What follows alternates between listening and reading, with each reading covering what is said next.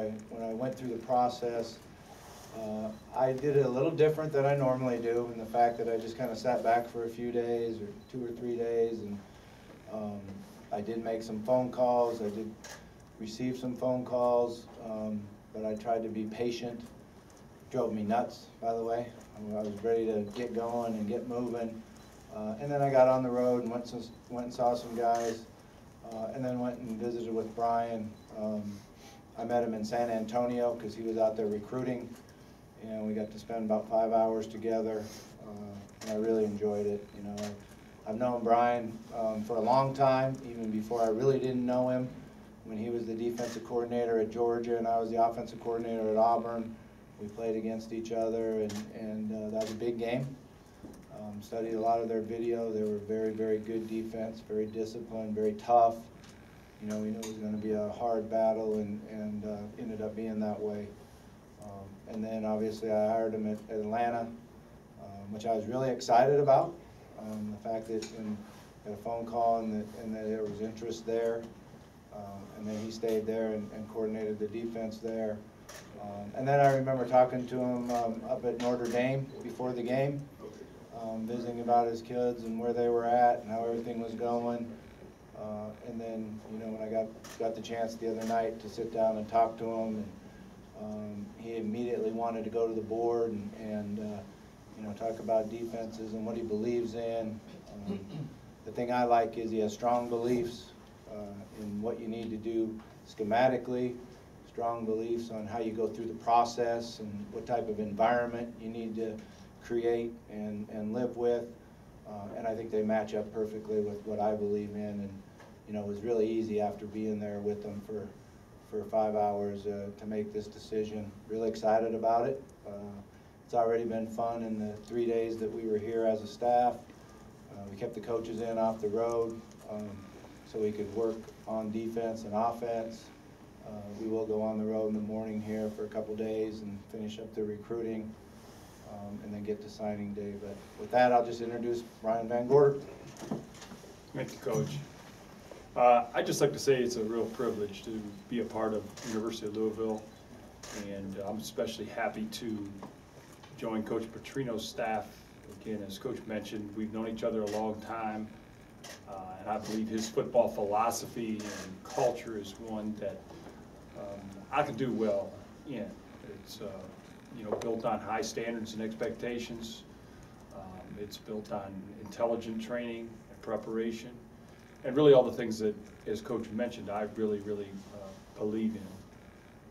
I want the people of Louisville to see our defense play and recognize them as being very sound, very fundamental, and have a special spirit and enthusiasm for what they're doing, so that people recognize that it's really important to them. I look forward to all the challenges. There's many challenges ahead. It's challenging right now. We're hitting it on the run and trying to organize installs and doing all that. But look forward to all the challenges, and we'll draw on a lot of experience to kind of, you know, stay ahead of that. Still trying to meet and get to know some of the players here and there, so there's a lot of work on the personal side of it, but I couldn't be more excited. So at that, I'll open up questions. I guess initially, you know, what type of defense do you anticipate running? You know, what type of package, like a 3-4, 4-3, or what's your philosophy on that? Well, I've got background in both. 4-3, I kind of grew up through the Jack Del Rio, Mike Smith system of 4 down, and then I was fortunate to spend a year with Rex Ryan up in New York.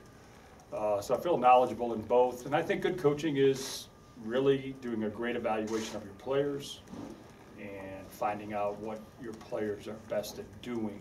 I know you guys, you hear that, but I think there's a place for both. I think that your ability to be multiple is important in today's game. I think that, you know, how you control it and contain it, so again, it remains likable and learnable for the players, and you remain consistent in terminology and the things that you're working, so again, it makes sense to the players. So we'll evaluate. We're prepared to, in spring ball, give a little bit of both 4 down, 3 down, and again, through the evaluation, find out what our players can do, what our high production players are best at, and we'll kind of build scheme around that. What sort of challenges do you anticipate with some of the older guys, a third defense coordinator in 3 years? Well, I think that's tough, and I think in this situation, just listening to some of the terminology from a year ago, it'll be quite different. But again, that's where good teaching comes in, good organization, repetition, so they hear the same thing over and over.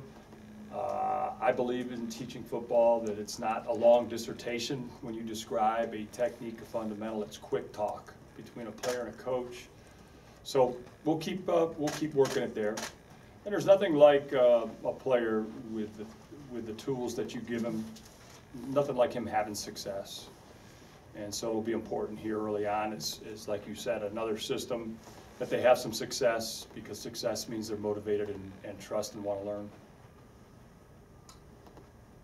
How do you think you've changed as a coach since the last job you had as a defensive coordinator at Notre Dame? Well, I think it's been healthy for me to kind of sit back and look at the evolution of my career and maybe where I was at Notre Dame. I respect greatly the coaches there and the players there and what we did. There's absolutely no regret. Having said that, we're always learning as coaches, so I look at it. I'm as critical as anyone on myself, and hopefully draw from that experience, and from that experience comes wisdom. So there's some great learning from the Notre Dame experience.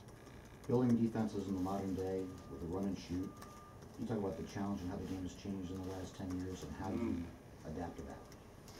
Yeah, it is really changed, and and when I said being a little bit more multiple is a good thing,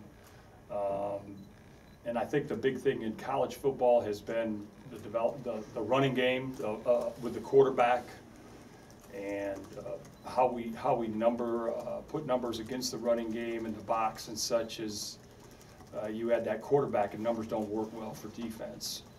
So schematically developing good defense to stop a running quarterback is good. And then, the RPO game that has become so big in college ball. So you got a numbers issue, and now you've got a challenge relative to a hardline play action, which is really difficult in college ball because offensive linemen can run up the field and block second level guys. So there's great challenge. Football's always evolving, so you're always looking at it, you're always changing with it, and I think that my knowledge of it has grown tremendously since coming back into the game. And but it does cause a lot of schematic build and an inventory and a game plan that's got to be well thought out. The way the game has changed also tackling wise, how difficult is that in terms of being more careful in terms of the kinds of hits you can put on an offensive player? Well, I don't really feel that as much. I think that when you start talking about target areas and such, you just got to continually reinforce that through the guys. It's just a matter of good eyes in a particular target area. We still want you fast. We still want you aggressive. Some of the issues of the bang plays at times that happen so quick on a defensive player, I think, are difficult. In our game today. College football, it's really critical that you do a good job because not only is a guy removed from the game, he may miss a portion of the next game. So, crown of the helmet and those things, they can't hear that enough. Giving them a specific target and where eyes have to again be reinforced over and over and over. With the early signing period, are you going to have much of an opportunity to recruit or get guys in that you would want them at? Probably aren't a lot of time or space. No. Are you going to be on the road or? I'm not. Okay. Defensively, it was sort of an up and down year for the Cardinals. How close do you think this unit is? I know you're just meeting the players to reaching their potential. Well, just again, I can't speak specifically about players. I just don't know them well enough. But if I look at the personnel and the roster, I think we've got a lot of young players. So I think we've got a lot of young players that will be getting, for their first time, an extensive amount of playing time. So usually you get an enthusiastic player that's in those circumstances. So for us, it's kind of fortunate that we'll build with some young players that haven't been entrenched in another defense, and they're just hungry to play, you know, for the first time. But I think it's a well-constructed roster. That's really important to me as I look at it. Some good youth for us to really build upon. So yeah, I'm excited about it. As a defensive, enthusiasm, you know, looking at some of you on the sidelines video, you certainly bring a lot of enthusiasm in the past. Is that something that we can expect, that same kind of fire that sort of made you famous? Well, you know, I was a middle linebacker, and I guess that middle linebacker thing kind of shows up every once in a while. But you know, I've calmed down a lot. But hey, you know, I love competition, and when you coach and teach and put a lot of time into players and they have success with those teachings, it's exciting. I don't ever want to lose that. I mean, I'm excited every day I show up. One thing I know, I'm going to be relentless with them. I'm going to show up every day, and they're going to feel an enthusiasm. I love what I do, and I love servicing them and helping them get better. What do you think is sustained? How have you spent your first few days here, whether it's unveiling a scheme with fellow coaches or looking at tape of this next season's opponents?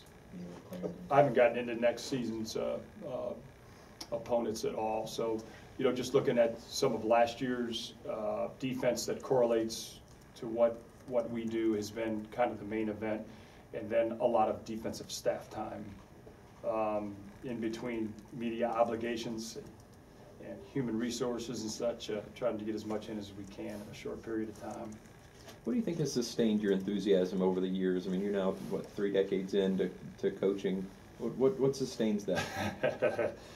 You know, I think, you know, I'm older, I feel young.